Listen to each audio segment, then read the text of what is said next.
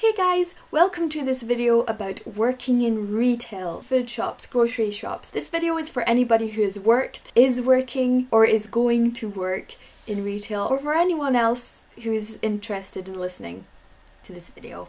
Yes. I wish I would have seen a video like this before I started my job. I actually had a lot of negativity towards my job. Before I even started, I thought it was not going to be really good at all. And instead of looking for the positives, I was sort of looking for the negatives. You have to have certain skills to even consider it. You have to be quick. You have to be effective. You have to be able to talk to people. Be aware that you're going to meet the worst people in the entire world and also the nicest people in the world. You're physically and psychologically going to be really tired. I've worked in a food shop for 3 years. The first 2 years were not very nice. I didn't enjoy it. I just didn't know that it was possible to like this job. In my current 3rd year of working at a shop, I am actually really enjoying it. I see the positives in it. I have fun with it. Okay, so number 1. The till. And by till I mean cash register. If you work in a till for 8 hours a day or more, which should not be legal, there is no way you're gonna like your job. If you have to sit there for 8 hours, you're gonna lose your mind. It's incredibly mentally draining. So if you can, I would really recommend you to talk to your boss and be like, hey,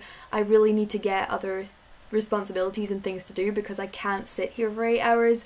No. In most shops you could probably ask to be on the floor for a while. I don't know what you call it in other countries, but in Norway we call it be on the floor when you go stacking shelves and tidying and other various things. Definitely try to get a variation of things to do. You'll get a much nicer relationship to the till if you don't have to be there all the time. Number 2, customers. You will never know who you're gonna meet. Sometimes you'll meet the craziest drama queens and other times you'll meet super friendly, lovely old men. I'll tell you a story. The other day there was a man and he bought apples. He insisted that he had paid a lot more than he should have, so I was gonna give him his money back and I was just asking if I could weigh his apples again to make sure I got the right price. Because he didn't understand what the heck I was saying, he got really mad, he took his receipt, he ripped it all up into 1,000 pieces, he threw it in the air, and he said, "I'm never coming back." I was really confused. Dude, I'm just gonna give you your money back, like right now. But he wouldn't even listen. He was like, nope, goodbye. Some people are just like that. They're just kind of crazy. You can't really do anything else than laugh at it, laugh it off. Don't get frustrated, because if you do, you're gonna hate everyone. You're gonna be like, customers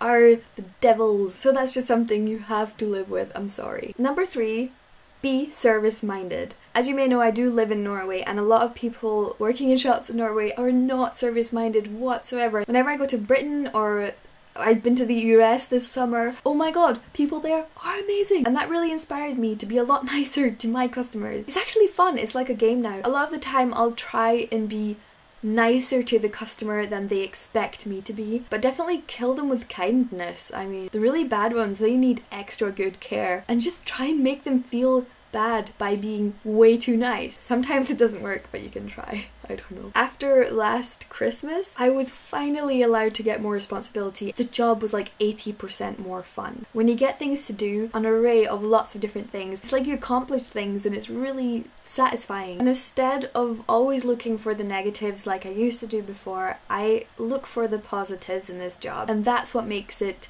bearable. Also, it helps that my co-workers are really awesome and I've made friends. I'm really happy with where I work.